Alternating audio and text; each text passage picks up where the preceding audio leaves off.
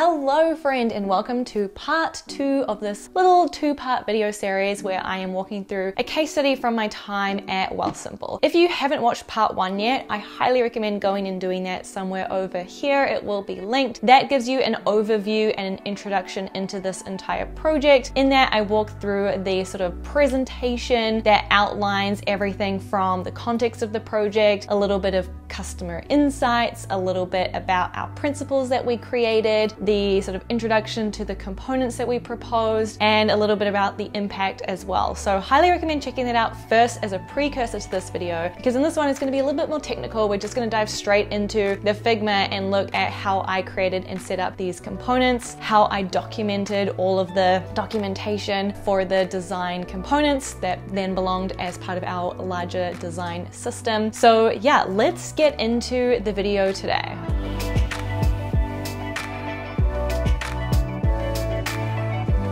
Okay, here we are in Figma, and this was the working file for this project. I just walked you through this presentation that is also in this file, and now I want to walk you through the kind of final designs or like the components that I ended up creating. Let's start with banners. So here I have the banner components, and you can see here that there is a link that says find in Patchwork. Patchwork is the name of the design system at Wealthsimple. So even though this was in its own unified messaging project file, we have a different Figma file for our design system. And so these were actually created in that design system, and they're like kind of belong there. That's sort of their home. And I sort of copied them over into this file so that anyone who comes into this file can kind of see the final work. So what I ended up doing is I created this section. It's basically just a group of components that are grouped together via auto layout. And you can see here all of the different kind of variants or like states of this informational component. I don't know how many there is here, maybe like 10 or so. And if I tap on one, you can see here on the right-hand side in Figma that you can sort of configure this component. So in this case, this is an informational component and there's no title, it's not dismissible, and there's no CTA. But of course, if I started to change this, it would sort of influence that component there. So I have here the informational components, and then on the right-hand side, I have some examples of how this component should appear in the app itself. And then I also have the sort of warning state of this component. So again, all of the different states for warning, it's basically, it's the same except just like a different color essentially is the only difference. And then again, like examples of how it should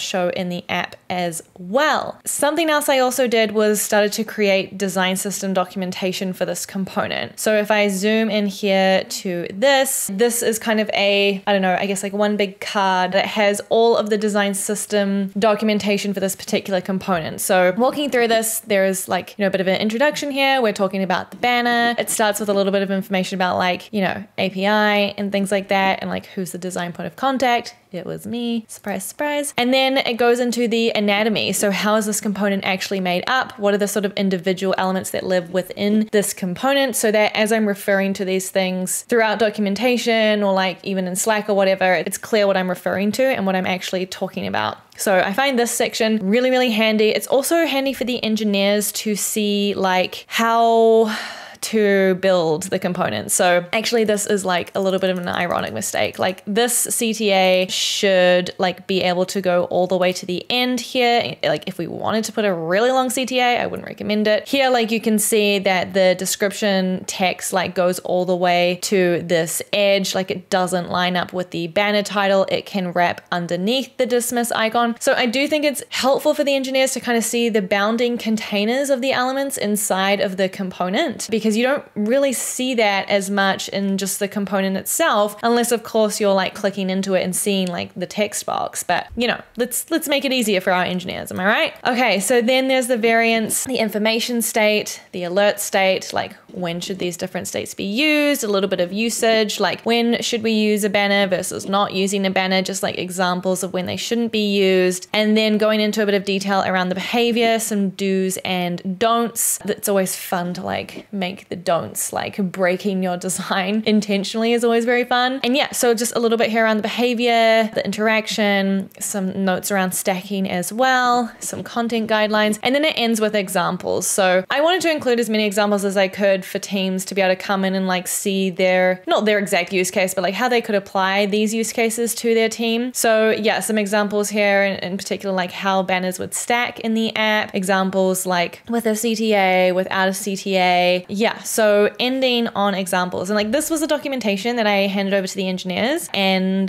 they loved it. So if you're in a position where you have to create some documentation for your components for the first time, I don't know, this structure worked for me. Feel free to use it if you think it will work for you and your team as well. Next, marketing cards. So again, it's like the same layout for all these components. So I have the components on the left and then the examples on the right. And so here I've got the sort of light mode and the dark mode components, the full width and the half width, and all of the different color themes that we had as well for the app. And you know, similar, if I go into one of these components, you can see what is configurable. I could change the color of this if I wanted to. Oh no, what color was it? I think it was fig. No, aubergine. Aubergine. Okay. Teams could also change the graphics. So like the actual illustration in our case that is being used, we had a component. It's like an embedded component. So like it lives within this component where teams could then just kind of swap out the graphic really, really easily. Similar for this component, one thing we talked about was for marketing cards that linked inside the app, we wanted to have this like arrow button because it takes you somewhere else in the app, versus if it is taking you outside of the app, then we wanted to indicate that with a different icon. So in our patchwork design system Figma, we also had this element here as a component where you could basically switch between, is it linking in app or is it linking out of app, and it would change the icon respectively. Okay, and then over here on the right, again, some different examples, and I wanted to include both the light and the dark mode. And I just had a comment here, open with Figma Mirror. Like, I don't know, I find that we spend often so much time reviewing mobile designs in a desktop context, right? Like you've got Figma open on your computer, you're looking at it on a big screen, and like sometimes I'll get feedback like, oh, this feels too big or this feels too small. And I'm like, have you opened it on your phone? And they're like, oh no, good point. Because once you open it and interact with it on your phone, it can feel so different than when looking at it on a desktop context. So yeah, I always try to encourage folks on my team when reviewing designs to actually, you know, open it up on their phone with Figma Mirror and review it that way, because I feel like you get it's just much more accurate. You get a more realistic interpretation of what the design is actually going to look like. And so, you know, with these marketing cards, for example, I wanted to encourage that. And I believe I also set these carousels up to scroll, so you can actually scroll through the carousel as well on your phone to see them, which is pretty cool. So then I also had snack bars, which were really fun. Again, like the components on the left, the examples on the right. What was like interesting about the snack bars was we were figuring out like, okay, you know, we've got a lot of black going on. If a snack bar were to come up over a CTA, because one of our guidelines was snack bars should come up at the bottom of the screen. And like if there were fixed buttons, it would come above it. But if there was like I don't know if I have a good example of it, but if there was a CTA in the screen content, like as you're scrolling, it scrolls with the content, it's like embedded on the screen. We wanted to consider that use case too, right? Where a snack bar might show over top of that button. So in order to account for that, we ended up adding this really subtle kind of white border around the snack bar so that if it were to like appear over top of an embedded CTA, you know, you'd still be able to see that they are two different elements. And we added that for the failure state as well. Hopefully you can see there is a white stroke around this component. And similar, if I tap on the component, you know, you can switch between the positive and negative really, really easily. And I also included a interaction prototype. Actually, let me load it up because for snack bars, there's a bit of interaction, right? They like pop up at the bottom, they go back down, and the engineers were asking me, what does the interaction look like? Like, you know, how should we build this? And so I built this prototype. Like if I tap on the star, you'll see that the component comes up and it's going to auto dismiss after a few seconds there. If I do it again, I can also like tap on close to auto dismiss it. And I think this interaction was important to prototype out. If I do it again, watch, you'll see how the snack bar comes up from behind the fixed CTAs at the bottom of the screen, right? It's not like coming over this buy and sell. It's like popping up and down behind. So just small details like that engineers are going to eventually ask you questions about. They should be really thoughtfully designed. So yeah, I made sure that I had this prototype. And again, I had preview and prototype mode and a link to actually open the prototype and sort of some prototype instructions like what to do when you open the prototype. So in this case, tap on the star to add it to your watch list. It'll trigger the snack bar. So, you know, just small touches like this for folks who aren't in Figma every day like we are, or you want to kind of encourage and nudge folks as they're reviewing your file to do certain things. Yeah, and shout out to my friend Charlie. This is actually her font called Grayscale, which you can go and buy over on her website. I use it for all these kind of like annotations and little side notes and things. Love it. So shout out to Charlie. I also created the design documentation for the snack bars as well. Here's a little look at that. Very similar to how the marketing cards are organized too. Again, you know, showing here like the success message can go all the way up to this point, but there should be, I think this is 8 or 16, 8 pixel gap, yeah, between the two. So yeah, just really outlining how the elements should be built. Again, usage, things to use it for, things to not use it for, behavior. I don't know what happened to the screenshots I had here. I don't know if they're even here, but anyway, I had some examples here of like visual examples of do's and don'ts, which are not there for some reason, but here's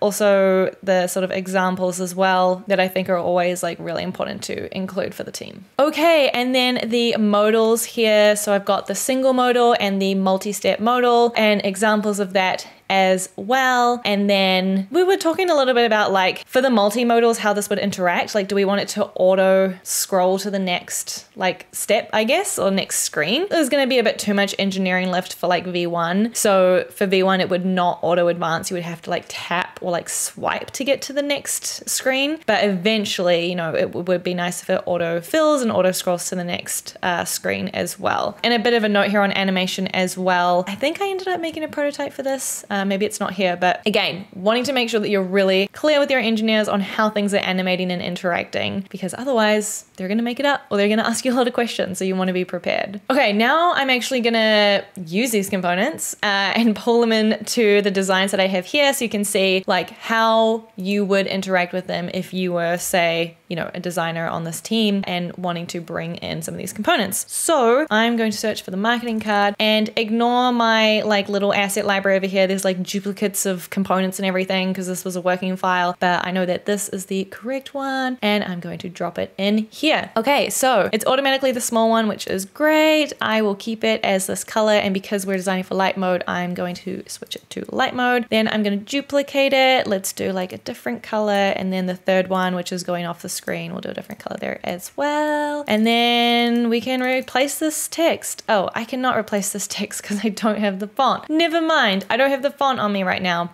But if I had been more organized, I would have made sure I had access to the font. You know what I mean? Just press enter, type into the text box. You could replace it with your own headline. And then, you know, teams could also swap out the icon if it was linking out of app, and also replace the imagery as well. Reason that I can't do that right now is because I don't have access to the design system file anymore, where I could then switch out those assets. So they're kind of like hard coded into this component, but in the real component for the team, they can easily switch out those assets.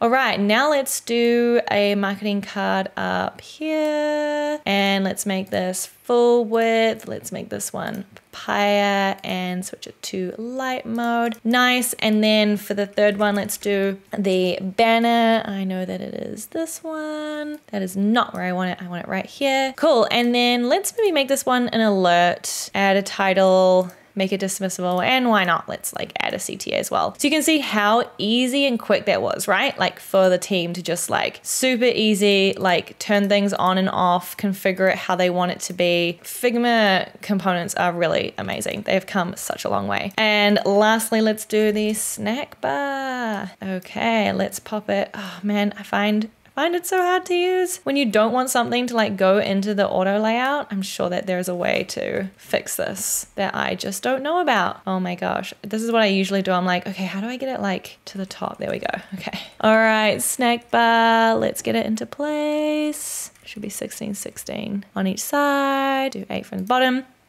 Cool, and then if you wanted to switch this out to the alert, just switch it out there. Super, super easy. So yeah, that's just a little demo of like how, you know, the designers on the team would interact with these components, just really easily drag and drop them into their screens as they're working on them, configure it how they like, move on and be good to go. So we didn't have this before, and this has been like such a time saver, I think, for the whole team. And for me, has been a really interesting learning experience because I had not worked on design systems or created components before this project. So a lot of learnings were done here, learning how to do like variants and different like properties and like these little toggles for the components was really awesome and like a good learning opportunity for me.